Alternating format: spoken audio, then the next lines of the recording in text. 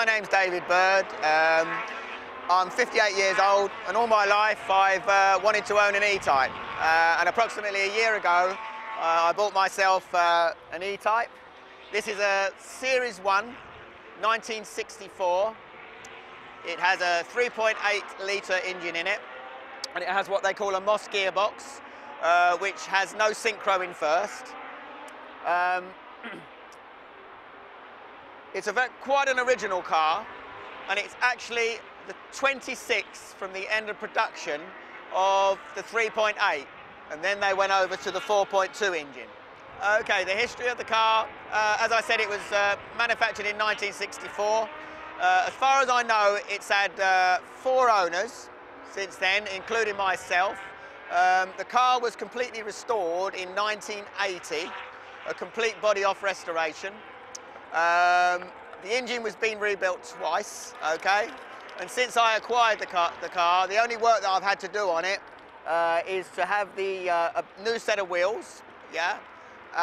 And also I had to paint the doors, both doors. But obviously with most classic cars, it's an ongoing restoration, so there are still some things that need doing on it, which I will eventually do. The 2 things I love about the car the most, I suppose, has got to be the looks of the car.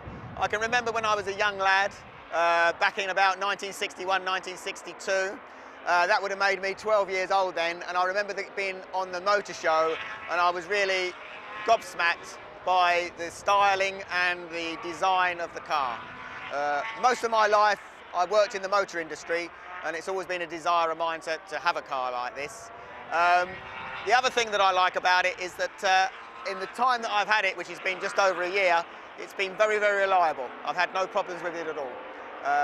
Originally, I've been a Lotus owner, and I have had a lot of problems with Lotuses. But I still love Lotuses, but this at the moment is my baby. I suppose really you could say that the best experience, as far as I'm concerned, is the actual,